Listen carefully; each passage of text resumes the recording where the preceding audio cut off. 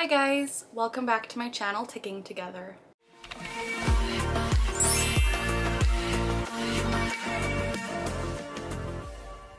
As always, the goal of this channel is to provide education about and to raise awareness as to what it's like living with Tourette syndrome.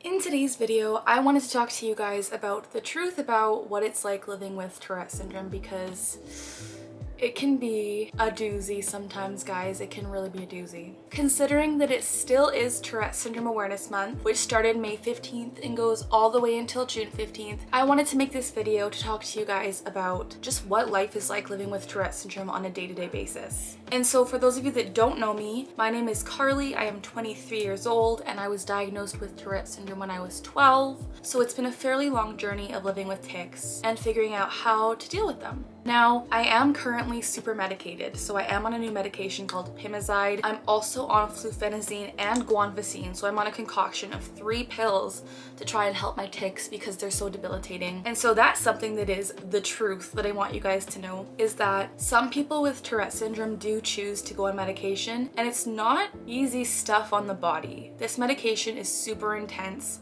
2 out of the 3 are antipsychotic medications, which really do a doozy on the brain. They do a number on the brain, and I'm currently half asleep all the time. My psychiatrist today was like, are you gonna choose between sedation or tics? And I was like, I mean, both aren't ideal, but I think I'd rather be tired than be moving 24/7. So that's where my life is at. So one of the little truths, I guess, to talk about is that Tourette syndrome impacts every part of my daily life, and the fact that I'm on medication now, as well as the notion that my tics are lessened, it still means that my tics affect everything because I'm on this medication that's really messing with my brain. It's making me exhausted constantly. And so that's a thing that I wanted to address. So along with medication being a personal choice and having that with my Tourette syndrome, there's also a lot of other things that impact my daily life, which I wanted to talk about, the truth about Tourette's. So legitimately, and this isn't even an exaggeration, whenever I go out in public, I am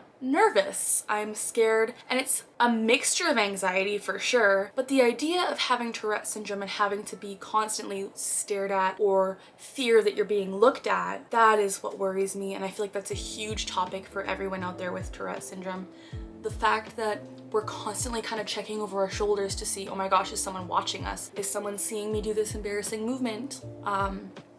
And that's something that a lot of people don't talk about, I think. And it's a reality of living with Tourette syndrome, not being able to know, like, should I go to a movie theater today if my tics are good? Like, movie theaters are a doozy because you're in a public place and it's a very confined public place and it's supposed to be a quiet public place. And so with Tourette's, quiet public places and tics do not go together. And that's another reality, is just with Tourette syndrome, you have to actually meticulously plan, can I go here? Can I do this?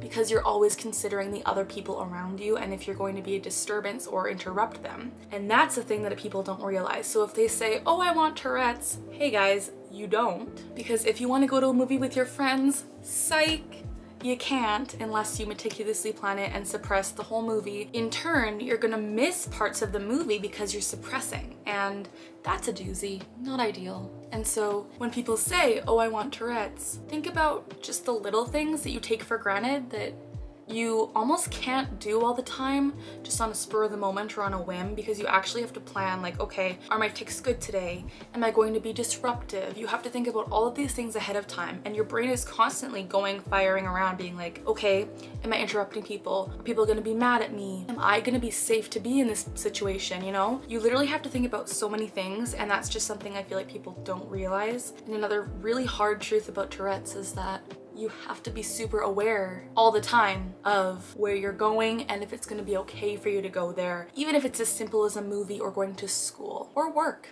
All these things, you have to take all of this into consideration. Another really hard truth about Tourette syndrome is that making friends can be really difficult, and that's something that I feel like a lot of people also don't realize, because making friends is a common thing people do, unless you're like me and have trouble with it. But making friends with Tourette syndrome is a lot harder due to the fact that we are almost always having a target on our back, like, oh, these people are different, these people are weird, because they're ticking and because they're doing things that we don't want to be associated with. And you may think that this is a little bit harsh, but honestly, I've been told this is the reality. People don't always want to be associated with someone who's moving and saying stupid things without controlling it. And so that's another harsh reality, is that I feel like without Tourette syndrome, you take a lot of things for granted that with Tourette syndrome, you have to be very cognizant about and be like, okay, is this going to affect my everyday life? And most of the time, the answer is yes. Tourette syndrome literally changes how I live my life. And that isn't to say I would know how I would live differently realistically, because I have had Tourette syndrome my whole life. But I don't remember a world before tics. And I just know that when I talk to other people my age, that I'm like, do you do this? They're like, what are you talking about? Like, for example, hey, do you have to pick a seat at the back of the class all the time where no one's behind you because you're moving? No, that's not something normal people do all the time. So it's just, you really have to alter a lot of your everyday life and really kind of make things different and make them work for you. And people don't realize this. There's that whole trend on TikTok where people are faking Tourette syndrome and wanting Tourette syndrome. And I would really wish they could see this video and just hear like, guys, it is a challenge every single day to even leave the house. It's a challenge to drive. And I am capable of driving. I know my boundaries and I know my limits. But for example, sometimes my eyes will close shut when I'm driving and they'll lock and I won't be able to open them. And that's something that is really, really scary. Because if you're on the highway going 100 kilometers an hour, and then all of a sudden, oops, my eyes are closed. That's something that people don't consider either, is like, it's literally a danger to everyday life. And even if you're just going on the residential roads, you have to kind of have your eyes open when you're driving. That's kind of a thing. Or sometimes my ankles are like, let's put the pedal to the metal, and that's just a tic idea that I've had. Of course, I will never do it. I will suppress that till the end of time. But it's just things that people don't realize that you literally have to adapt your life to constantly. And so that's another hard truth about Tourette syndrome, is literally having to change how you do things in order to get by. And I feel like, again, a lot of people don't take that into consideration when they say, oh, I wish I had Tourette's. I'm cute and quirky. Haha, I want Tourette's. No, no, no, no, you don't. And so that's just something I wanted to talk about too in this video, is that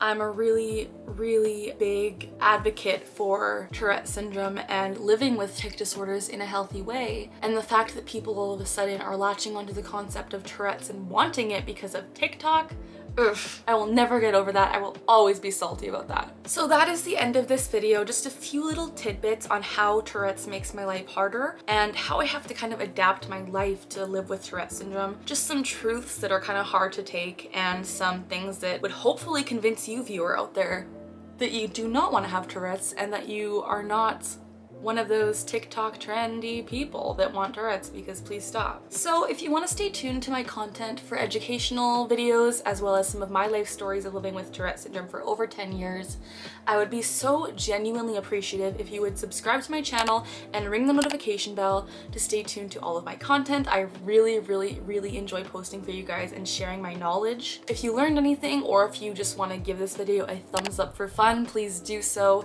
I love getting thumbs ups. It makes me so excited and I think about it for like weeks after. So do this to make me happy. And leave a comment down below saying hi, telling me what you want to see in future videos, or letting me know what your thoughts are on living with Tourette syndrome if you have it, and how it impacts your daily life. As always, we're learning together, we're laughing together, and we're ticking together. I got rice. Hi. Have a good night.